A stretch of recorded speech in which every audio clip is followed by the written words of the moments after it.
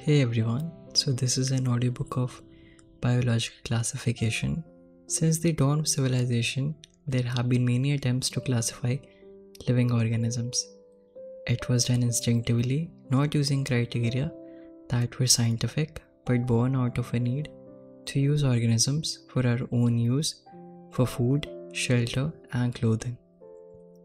Aristotle was earliest to attempt a more scientific basis for classification.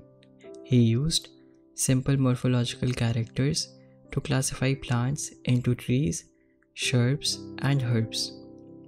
He also divided animals into two groups, those which had red blood and those that did not. In Linnaeus' time, a two-kingdom system of classification with plant and animalia kingdoms was developed that include all plant and animal respectively. The system did not distinguish between the eukaryotes and prokaryotes, unicellular and multicellular organisms, photosynthetic, that is called green algae, and non-photosynthetic organisms, that is fungi. Classification of organisms into plants and animals was easily done and was easy to understand, but a large number of organisms did not fall into either category. Hence, the two-kingdom classification used for a long time was found inadequate. Beside gross morphology, a need was also felt for including other characteristics like cell structure, nature of a wall, mode of nutrition, habitat, method of reproduction, evolutionary relationships, etc. Classification systems for the living organisms have hence undergone several changes over the time. Though plant and animal kingdoms have been a constant under all different systems, the understanding of what groups organisms be included under these kingdoms have been changing. The number and the nature of kingdoms have also been understood differently by different scientists over the time. R.H. Whittaker in 1969 proposed a 5-kingdom classification. The kingdoms defined by him were named Monera, Protista, Fungi, Plantae, and Animalia. The main criteria for classification used by him include cell structure, body organization, mode of nutrition, reproduction, and phylogenetic relationships. The 3-kingdom systems have also been proposed that divides the kingdom Monera into 2 domains, leaving the remaining eukaryotic kingdoms in the 3rd domain and thereby a 6-kingdom classification. We will learn about the systems in detail at higher classes. Let us look at 5-kingdom classification to understand the issues and considerations that influence the classification system. Earlier, classification systems include bacteria, blue-green algae, fungi, mosses, ferns, gymnosperms, and angiosperms under plants. The character that unified this whole kingdom was that all organisms included had a cell wall in their cells. This placed together groups which widely differed in other characteristics. It brought together the prokaryotic bacteria and the blue-green algae, commonly called cyanobacteria, with other groups which were eukaryotic. It also grouped together the unicellular organisms and the multicellular ones. Says, for example, Chlamydomonas and Spirogyra placed together under algae. The classification did not differentiate between heterotrophic group, fungi, and autotrophic green plants, though they also showed a characteristic difference in their wall composition. The fungi had a chitin in their walls, while the green plants had a cellulosic cell wall. When such characteristics were considered, the fungi were placed in a separate kingdom, kingdom fungi. All prokaryotic organisms were grouped together under kingdom Monera, and unicellular eukaryotic organisms were placed in kingdom Protista. Kingdom Protista has brought together Chlamydomonas, Chlorella, which were earlier placed in algae within plants and both having cell walls, with Paramecium and Amoeba, which were earlier placed in animal kingdom which lack cell wall. It was put together organisms which, in earlier classifications, were placed in different kingdoms. This happened because the criteria for classification changed. This kind of changes will take place in future too, depending on improvement in our understanding of characteristics and evolutionary relationships. Over time, an attempt has also been made to evolve a classification system which reflects not only the morphological, physiological, and reproductive similarities, but is also phylogenetic. For example, is based on evolutionary relationships. In this chapter, we will study characteristics of kingdom Monera, Protista, and fungi of Whittaker's system of classification. The kingdom Plantid and Mammalia, commonly referred to as plant and animal kingdoms, respectively, will be dealt separately in chapter 3rd and 4th. Kingdom Monera.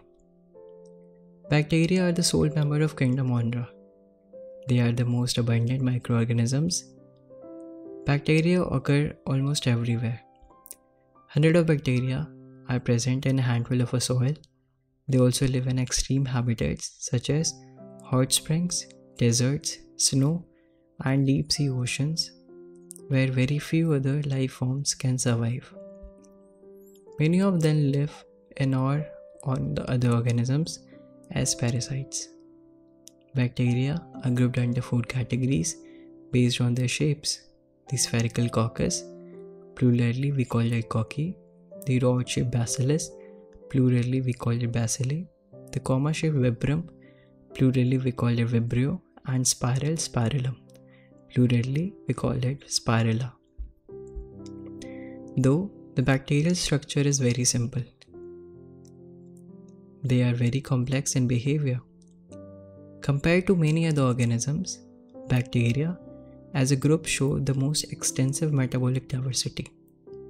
Some of the bacteria are autotrophic.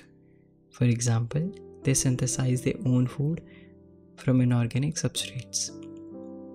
They may be photosynthetic autotrophic or chemosynthetic autotrophic.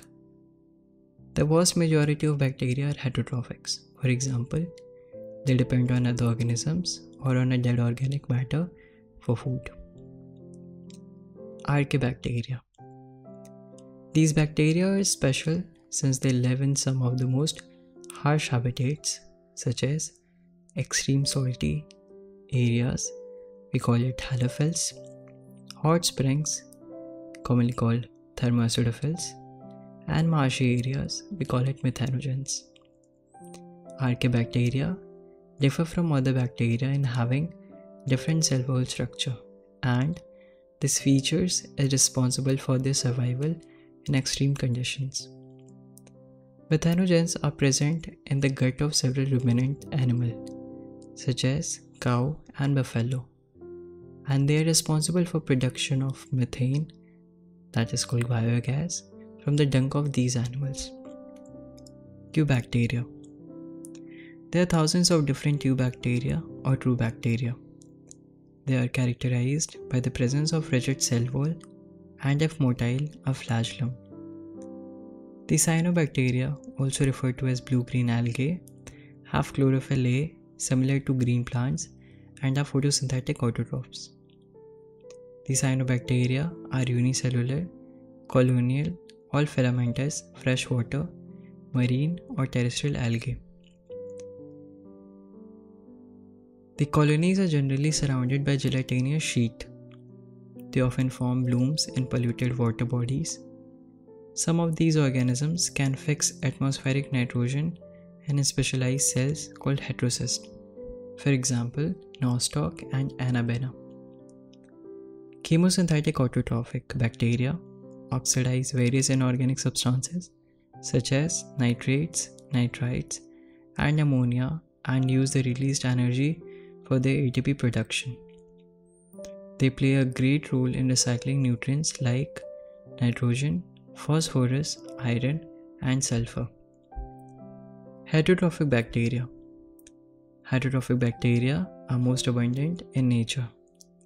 The majority are important decomposers. Many of them have a significant impact on human affairs. They are helpful in making curd from milk, production of antibiotics, fixing nitrogen in legume roots, etc. Some are pathogens, causing a damage to human beings, crops, farm, animals, and pets. Cholera, typhoid, tetanus, citrus canker are well-known diseases caused by different bacteria. Bacteria reproduce mainly by fission. Sometimes, under unfavorable conditions, they produce spores. They also reproduce by a sort of sexual production by adopting a primitive type of DNA transfer from one bacterium to the other. The mycoplasma are organisms that completely lack a cell wall. They are smallest living cell known and that can survive without oxygen. Many mycoplasma are pathogenic in animals and plants. Kingdom Protista. All single-cell eukaryotes are placed under Protista, but the boundaries of the kingdom are not well defined. What may be photosynthetic protista? To one biologist may be a plant, to another. In this book, we include chrysophytes, dinoflagellates, euglenoid, slim moles, and protozoans under Protista. Members of Protista are primarily aquatic. This kingdom forms a link with other dealing with plants, animals, and fungi. Being eukaryotes, the Protestant cell body contains a well-defined nucleus and other membrane-bound organelles. Some have flagella or cilia. Protists reproduce asexually and sexually by a process involving cell fusion and zygote formation. Chrysophytes. This group includes diatoms and golden algae, which is called dasmids. They are found in fresh water as well as marine environments. They are microscopic and float passively in water currents. We call it plankton. Most of them are photosynthetic. In diatoms, the cell wall form two thin overlapping shells which fit together as in a soap box. The walls are embedded with silica and thus the walls are indestructible. Thus, the diatoms have left behind large amount of cell wall deposits in their habitat. This accumulation over billions of years is referred to as diatomaceous earth.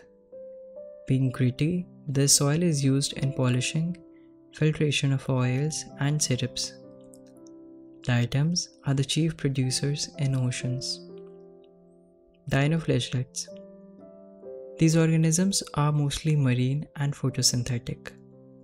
They appear yellow, green, brown, blue, or red depending on the main pigments present in their cells. The cell wall has stiff cellulose plates on the outer surface. Most of them have two flagella. One lies longitudinally and the other transversely in a furrow between the wall plates. Very often, red dinoflagellates, example, cornealochs, undergo such rapid multiplication that they make the sea appear red, forms red tides. Toxin released by such large numbers may even kill other marine animals such as fishes. Euglenoids. Majority of them are freshwater organisms found in stagnant water. Instead of cell wall, they have a protein-rich layer called pellicle, which makes their body flexible. They have two flagella, a short and a long one. Though they are photosynthetic in the presence of sunlight, when deprived of a sunlight, they behave like heterotrophs by predating on other smaller organisms. Interestingly, the pigments of euglenoids are identical to those parents in higher plants. Example, Euglena. Slim moles. Slim moles are saprophytic protists. The body moves along decaying twigs and leaves engulfing organic material. Under suitable conditions, they form an aggregation called plasmodium, which may grow and spread over several feet. During unfavorable conditions, the plasmodium differentiates and forms fruiting bodies bearing spores at their tip. These spores possess true walls. They are extremely resistant and survive for many years, even under adverse conditions. These spores are dispersed by air currents. Protozoans. All protozoans are heterotrophs and live as predators or parasites. They are believed to be primitive relative of animals. There are 4 major groups of protozoans. First, amoeboid protozoans. These organisms live in fresh water, seawater, or moist soils. They move and capture their prey by putting out pseudopodia, false feet, as in amoeba. Marine form have silica shell on the surface. Some of them, such as ant amoeba, are parasites. Second, flagellated protozoans. The number of these groups are either free-living or parasitic. They have flagella. The parasitic forms cause diseases such as sleeping sickness, for example, trypanosoma. Third, ciliated protozoans. These are aquatic, actively moving organisms because of the presence of thousands of cilia. They have cavity called gullet that opens to outside of a cell surface. The coordinated movement of rows of cilia causes the water laden with food to be stirred into the gullet. Example, paramecium. Fourth, sporozoans. This includes diverse organisms that have an infectious spores-like stage in their life cycle. The most notorious is Plasmodium, under bracket malarial parasites, which causes malaria, a disease which has a staggering effects on human population. Kingdom fungi. The fungi constitute a unique kingdom of heterotrophic organisms. They show a great diversity in morphology and habitat. You must have seen fungi on a moist bread and rotten fruits. The common mushroom you eat and the toadstools are also fungi. White spots seen on mustard leaves are due to parasitic fungus. Some unicellular fungi, for example, yeast, are used to make bread and beer. Other fungi causes diseases in plants and animals. Wheat rust buccinia is an important example. Some are the source of antibiotics, for example penicillium. Fungi are cosmopolitans and occur in air, water, soil, and on animal and plants. They prefer to grow in warm and humid places. Have you ever wondered why we keep food in refrigerator? Yes, it is to prevent food from going bad due to bacterial or fungal infections. With the exceptions of yeast, which are unicellular, fungi are filamentous. Their bodies consist of long, slender, thread-like structures called hyphae. The network of hyphae is known as mycelium. Some hyphae are continuous tubes filled with multinucleated cytoplasm. These are called coniocytic hyphae. Others have septae or cross wall in their hyphae. The cell wall of fungi are composed of chitin and polysaccharides. Most fungi are heterotrophic and absorb soluble organic matter from dead substrates and hence are called saprophytes. Those that depend on living plants and animals are called parasites. They can also live as symbionts in association with algae as lichens and with roots of higher plants as mycorrhiza. Reproduction in fungi can take place by vegetative means: fragmentation, fission, and budding. Asexual reproduction is by spores, called conidia, or spongiospores or zoospores, and sexual reproduction is by oospores, ascospores, and basidospores. The various spores are produced in a distinct structure called fruiting bodies. The sexual cycle involves the following 3 steps. First, fusion of protoplasm between 2 motile or non-motile gametes called plasmogamy. Second, fusion of 2 nuclei called karyogamy. Third, meiosis in zygote resulting in haploid spores. When a fungus is produced sexually, two haploid hyphae of a compatible mating types come together and fuse. In some fungi, the fusion of two haploid cells immediately results in diploid cells, 2N. However, in other fungi like ascomycetes and basidiomycetes, an intervening dichotic stage, N plus N, for example, 2 nuclei per cells, occurs. Such a condition is called dikaryon, and the phase is called dikaryophase of fungus. Later, the parental nuclei fuse and the cell becomes diploid. The fungi form fruiting bodies in which reduction division occurs, leading to formation of haploid spores. The morphology of mycelium, mode of spore formation, and fruiting bodies form the basis for the division of kingdom into various classes. Phycomycetes. Members of phycomycetes are found in aquatic habitats and on decaying wood in moist and damp places, or as obligate parasites on plants.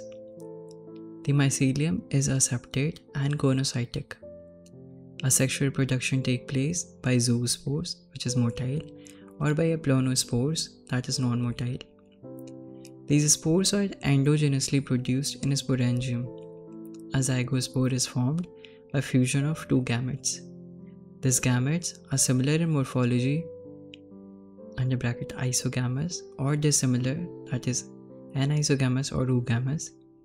Some common examples are mucor, rhizopus, that is the bread mold, and albugo, the parasite fungi on mustard.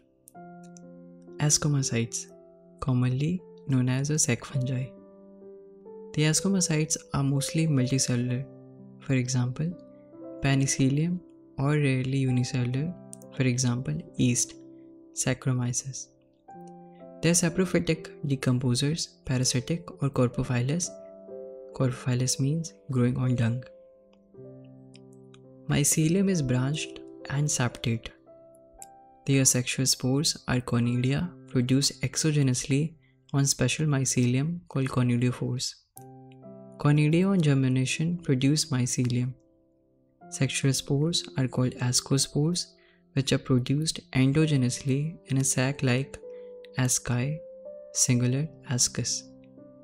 These asci are arranged in different types of fruiting bodies called ascocarps. For example, are aspergillus, claviceps, neurospora. Neurospora is used extensively in biochemical and genetic work.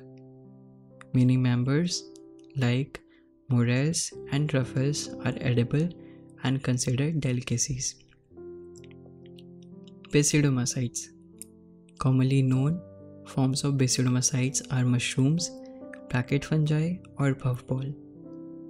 They grow in soil, on logs and tree stumps, and in living plants' bodies as parasites. For example, rusts and smuts. The mycelium is branched and septate. The asexual spores are generally not found, but vegetative reproduction by fragmentation is common.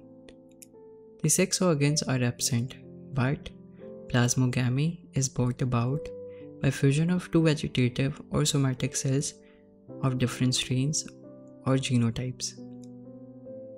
The resultant structure is dikaryotic, which ultimately give rise to basidium. Karyogamy and meiosis take place in the basidium, producing 4 basidiospores. The basidiospores are exogenously produced on basidium, plurally basidia. The basidia are arranged in fruiting bodies called basidiocarps. Some common members are agaricus, under bracket mushroom, astellago, under bracket smut, Puccinia, rust fungus. Deuteromycetes, commonly known as imperfect fungi, because only the asexual or vegetative phase of these fungi are known. When the sexual forms of these fungi were discovered, they were moved into classes they rightly belongs to. It is also possible that the asexual and vegetative stage have been given one name under bracket and placed under deuteromacytes, and the sexual stage another, placed under another class. Later, when the linkages were established, the fungi were correctly identified and moved out of deuteromacytes. Once perfect, that is, sexual stages of members of deuteromacytes were discovered, they were often moved to ascomacytes and basidomacytes. The deuteromacytes reproduce only by asexual spores known as conidia. The mycelium is septate and branched. Some members are saprophytes or parasitic, while a large number of them are decomposers of lighter and help in mineral cycling. Some examples are Alternaria, Coletotrichum, and Trichoderma. Kingdom planting. Kingdom planting includes all eukaryotic chlorophyll containing organisms commonly called plants. A few members are partially heterotrophic, such as insectivorous plants or parasites. Bladewort and Venus flytraps are examples of insectivorous plants, and Cuscuta is a parasite. The plant cell having a eukaryotic structure with prominent chloroplast and the cell wall mainly made up of cellulose. We will study the eukaryotic cell structure in detail in chapter 8. Planting includes algae, bryophytes, pteridophytes, gymnosperms, and angiosperms. Life cycle of plants has two distinct phases: the diploid sporophytic and haploid gametophytic, that alternate with each other.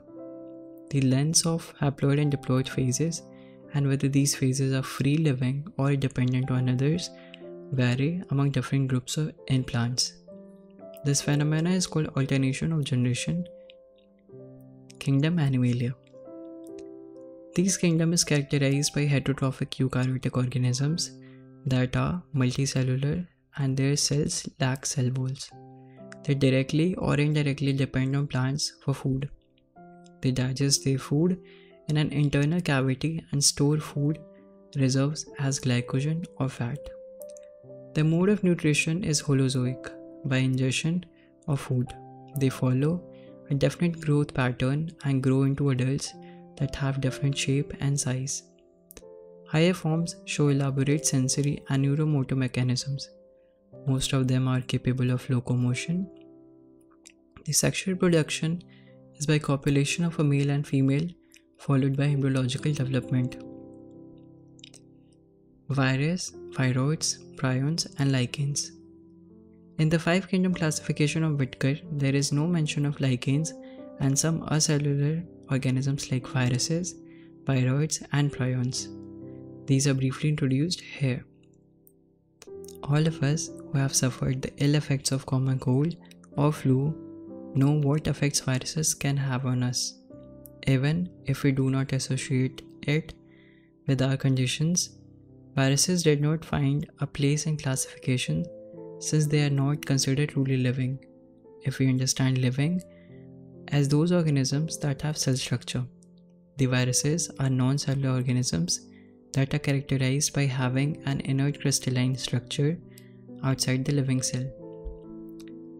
Once they infect a cell, they take over machinery of a host cells to replicate themselves, killing the host. Would you call viruses living or non-living? Virus means venom or poisonous fluid.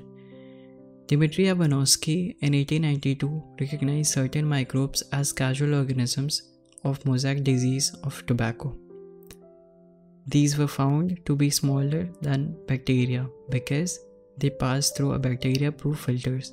M.W. Bechernik, 1898, demonstrated that the extract of infected plants of tobacco could cause infection in healthy plants and named a new pathogen virus and called a fluid as Contagium vivum fluidum under bracket infectious living fluid. W.M. Stanley in 1935 showed that viruses could be crystallized and crystals consist largely of proteins. They are inert outside their specific host cells. Viruses are obligate parasites. In addition to protein, viruses also contain genetic material that could be either RNA or DNA. No viruses contains both RNA and DNA. A virus is a nucleoprotein and the genetic material is infectious. In general, viruses that infect plants have single-stranded RNA and the viruses that infect animals have either single or double-stranded RNA or double-stranded DNA. Bacterial viruses or bacteriophage under bracket viruses that infect the bacteria are usually double-stranded DNA viruses. The protein coat called capsids, made of small subunits called capsomeres, protects the nucleic acid. These capsomeres are arranged in helical or polyhedral geometric forms. Viruses cause disease like mumps, smallpox, herpes, and influenza. AIDS in humans is also caused by virus.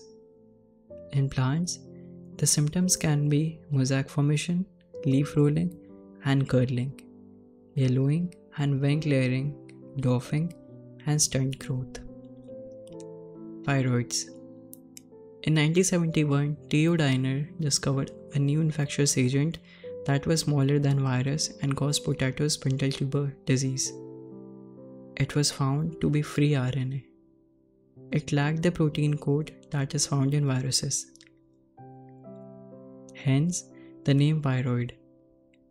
The RNA of viroids was a low molecular weight. Prions.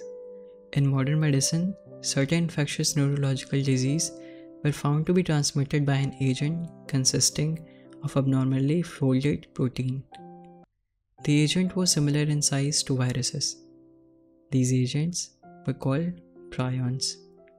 The most notable disease caused by prions are bovine spongiform encephalopathy, commonly called BSE, commonly called mad cow disease in cattle, and its analogous variant CR-Jacob disease under bracket CJD in humans. Lichens. Lichens are symbiotic association, for example, mutually useful associations between algae and fungi. The algal component is known as phycobiont and the fungal component as mycobiont. These are autotrophic and heterotrophic respectively. Algae prepare food for fungi and fungi provide shelter and absorb minerals, nutrients and water for its partner. So, close in their association that if one saw a lichen in nature, one would never imagine that they had two different organisms within them. Lichens are very good pollution indicators. They do not grow in polluted areas.